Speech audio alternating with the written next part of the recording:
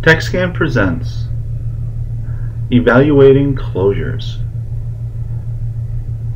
Topics: Identifying the closure in the graph and the black force line characteristics.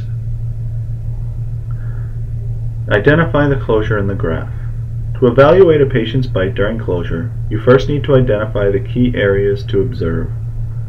The closure is located on the graph at the initial rise of the black force line and ends when the black line nears its peak. Watch as we use the zoom feature to focus in on this area.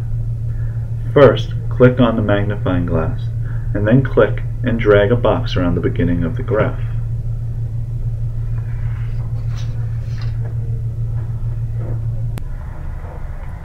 Black force line characteristics.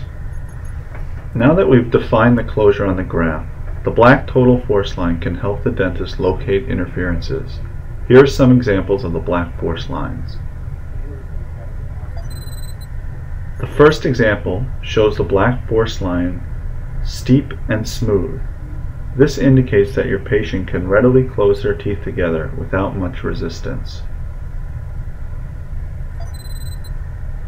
The second example demonstrates a hitch.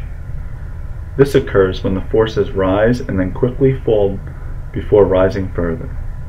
This can indicate your patient has a specific interference that prohibits normal closure.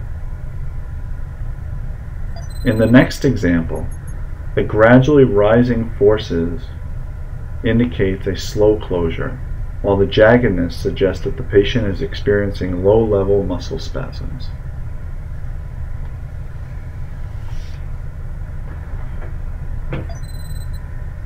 The last example shows the black force line exhibiting a plateau, which may indicate the patient experiencing discomfort and as a result is reluctant to close. This is usually seen in TMD patients who demonstrate muscular weakness. In recap and review, evaluate closure between the rise and peak, and it is positive to see steep and smooth black force lines. Hitches, jaggedness, and plateauing may indicate issues with patient.